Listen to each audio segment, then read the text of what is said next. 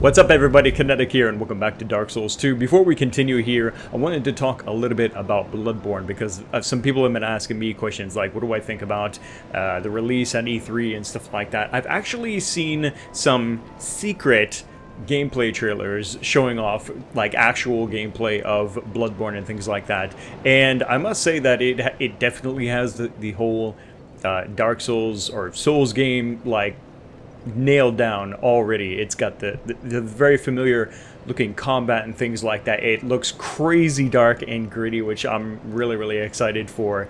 And yeah, just overall it looks like what you would expect from FromSoft, from a game that they would make like that. There are a few things. In fact, I would say the top 3 things that I really want, which what are the chances, though, of actually happening in Bloodborne?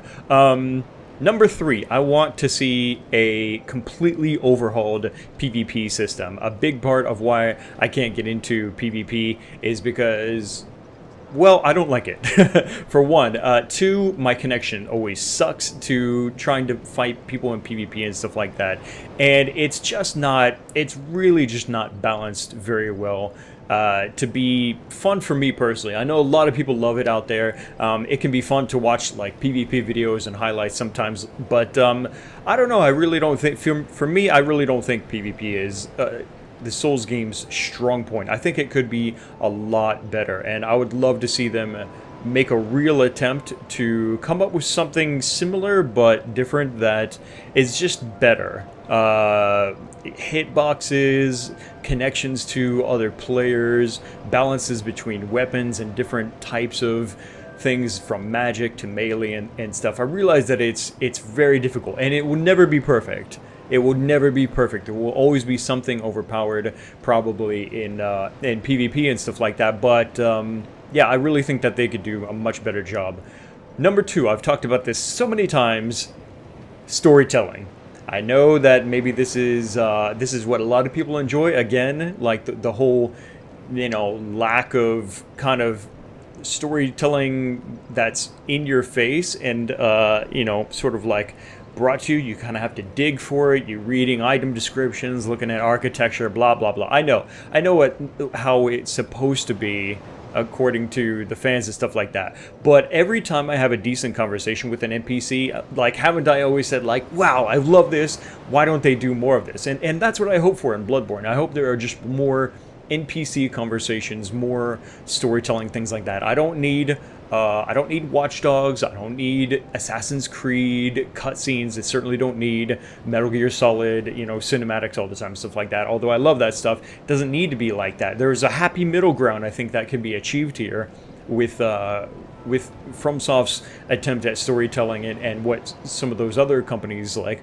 Ubisoft and Kojima do with storytelling. And I would really like to see something more that makes my character feel like an active part, a hero, so to speak, that is really having an influence on the world, and other characters like in the story react to that. That would be fantastic. And I really haven't talked about this much, but my number 1 thing that I would love to see in Bloodborne is more dynamic encounters. I think I've talked about this a little bit before, about how once you've gone through the game and, you know, fought most of the monsters, stuff like that, you know exactly where they're going to be, right? Because they don't move much from that place. There are very few cases where monsters are roaming around or on a patrol. I think I mentioned this in Dark Souls 1 in particular during the DLC, because I saw like some of the giants or whatever they were like wandering around in patrols. I was like, wow, that's fantastic, because then you don't really understand exactly where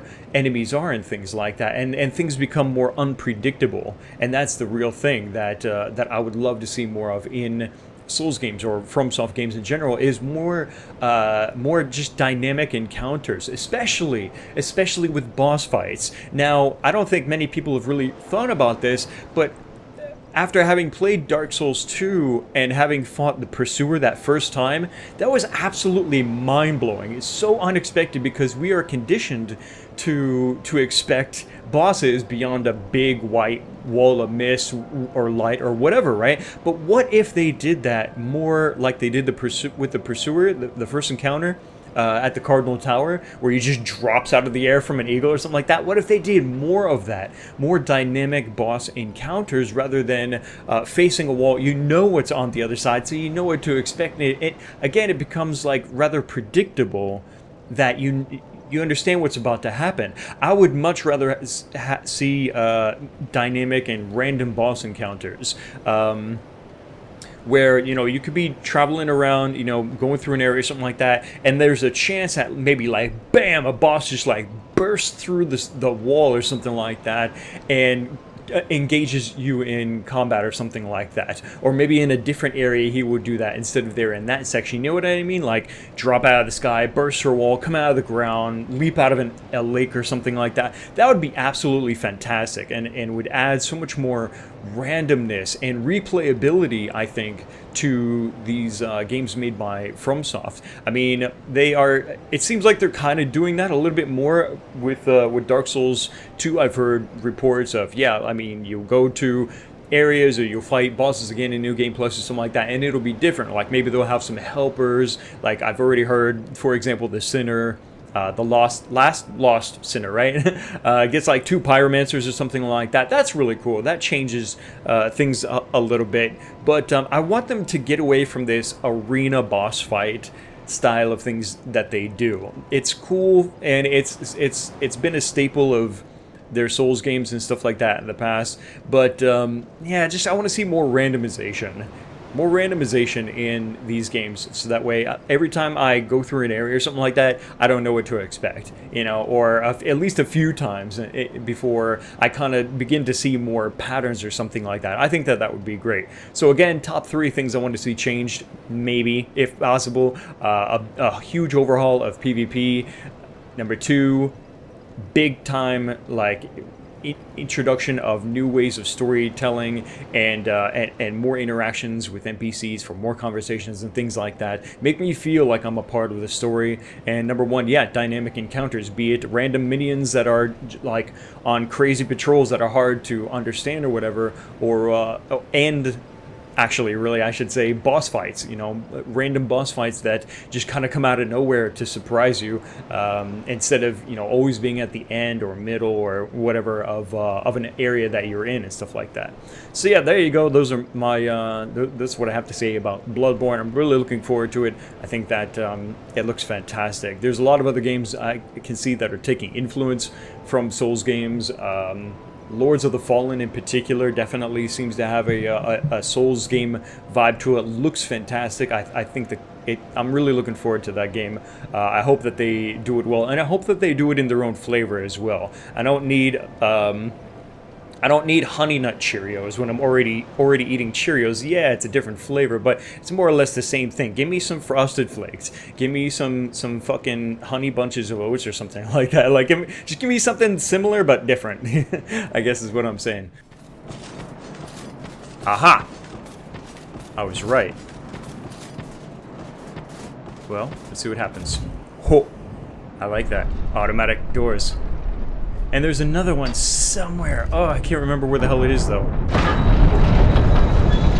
Maybe that just opens the door to an item or something. That's what I'm thinking. I'm thinking that that door may just open to, like, some extra stuff or whatever, where this is probably the... I'm thinking this is, like, the main content. Aldia's Keep. Certainly it seems like it. Wow, look at this place. Very, very cool stuff. See an item. This is actually pretty damn cool. For some reason I'm getting like a Resident Evil vibe from this place. I don't know why. What the fuck? No. No, I don't like it when doors close behind me.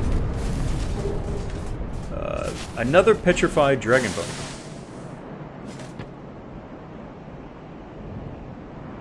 Are those dogs?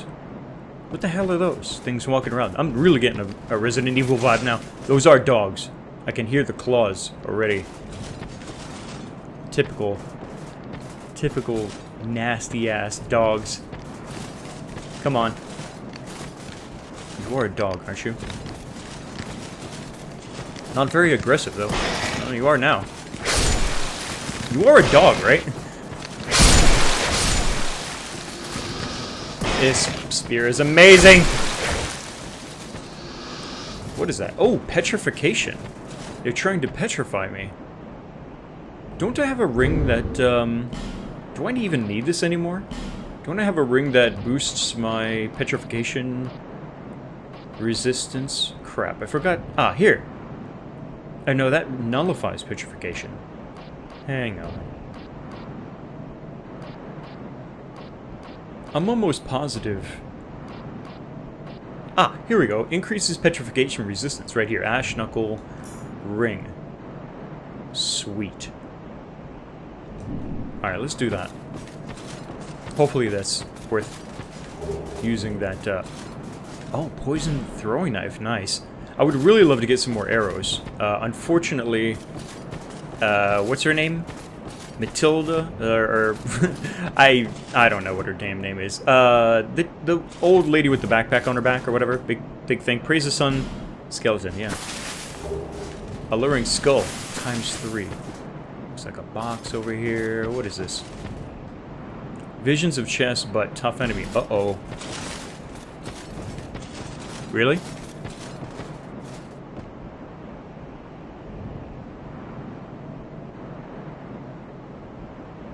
Looks okay to me. Wait a minute. What is this bloodstain? It's... Fight? What the hell? Ah, yeah.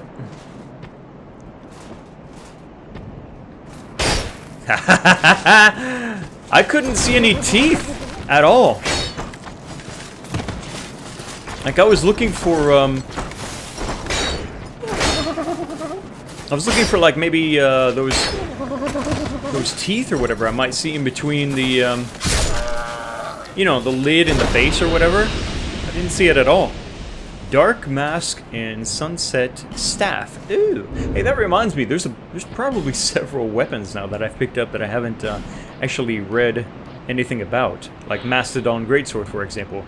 The brutish and mighty primal knights wield this sword like a featherweight twig, but the ordinary warrior is a choice. No, I think we did read this before. Right, terrible experiments, yada yada yada. Oh, okay, oops. No, that's not what I did. That's not what I wanted to do. Huh? Key to the embed is a weapon? The once human embedded, realizing that he could never resist the temptations of the flesh, right, bound himself eternally with chains. Since then, he has awaited the day that somebody will find this key and bury it within his bosom. That's right, I've got to go all the way the fuck back there for that. Don't know if I can be bothered, to be honest. Like, I'm finding myself voluntarily lazy, like, to leave stuff out of this playthrough, so that way I have more stuff to do in the New Game Plus. What else have I think we got something with a... What the hell was it? Hang on.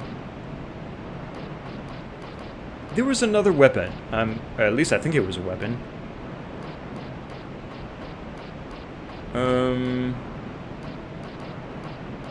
Maybe it's not here. Ah, well, here's the sunset stuff. The mysterious Lord Aldia secluded himself inside a manor to conduct various experiments. Wait a minute, didn't we just get a refreshment about various experiments? Those invited to the manor disappeared, replaced over time with malformed beasts that roam the halls. Sounds like Nibelheim from Final Fantasy VII. Interesting. Okay. Alright. Keitha's Chime. Keitha, the goddess of tears, is known as a compassionate being that is with us in times of tragedy, but some believe that she is a demoness that guides us towards misfortune. Hex dedicated catalyst. Huh.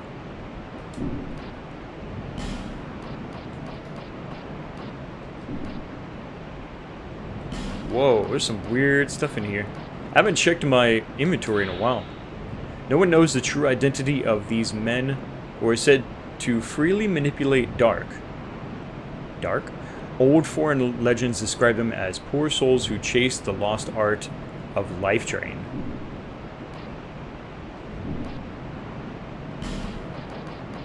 I could swear that there was another item with an A in its name. I don't know.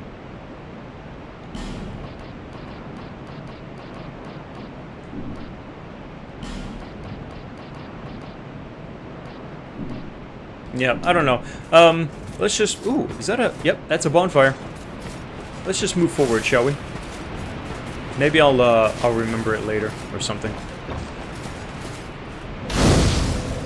Bonfire. Sweet. We don't need it, but it's very nice that we have it now. Very, very nice. Alright, so here is Aldia's Manor. So we're gonna find all kinds of crazy shit in here by the sounds of it. What is this? Item ahead. Item indeed. Thank you, sir. Fire seed. That's for pyromancy. I can't decide whether I wanted to use any pyromancy in my my next build. Like, I really like pyromancy just because maybe I'm a pyromaniac or something. I don't know. But I think it would be fun to have like a medium lightweight dual swordsman build or something like that uses pyromancy. Like, just in random situations or something like that. Radiant Life Gem. Why do I always get only one Radiant Life Gem? Why can't I get 20? Like before. Try left. With the Life Gems. Thank you. Everybody's so helpful today.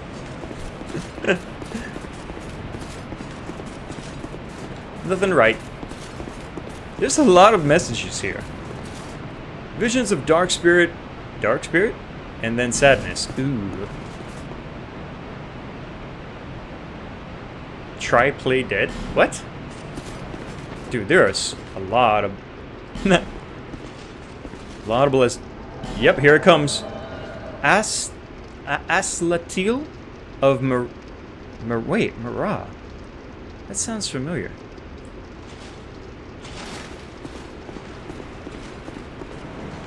What's up? Wait, who's behind me? What is behind me? Huh? Oh, fuck. Alright. Fair enough. Wait, did I don't know what I just did. That was kind of weird. Yeah, what's up? What's up, Aslatil? Wait, Lucatil? Wait a minute! You're... Shit, you just did what I wanted to do. Wait a minute! Is that her brother? Ooh. Oh, damn.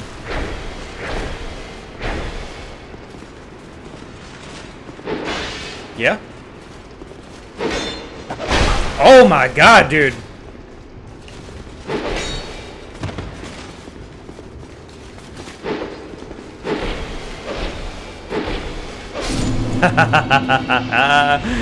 Good fight.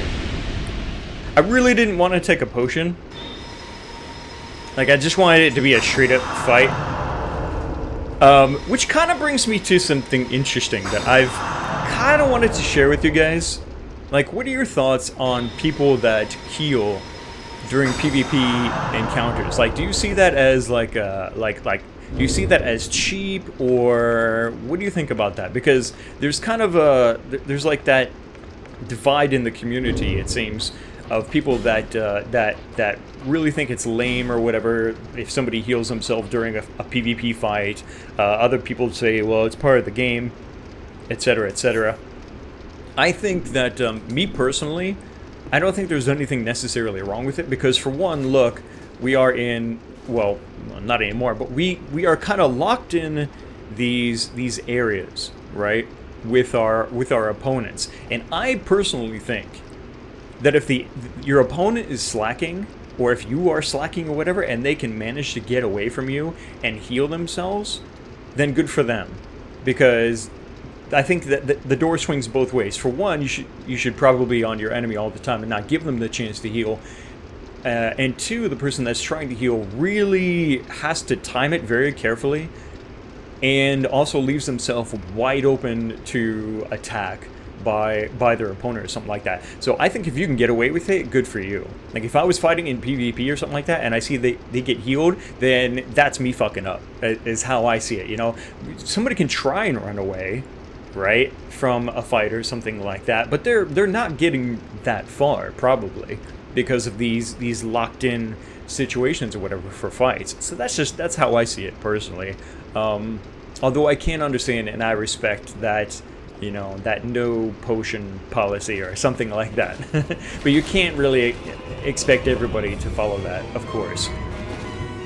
Thanks for watching this video of Dark Souls 2 gameplay. Let me know what you think in the comment section below. Click the like button to support the series on my channel. Stay subscribed for more coming up soon. My name is Kinetic. See you next time.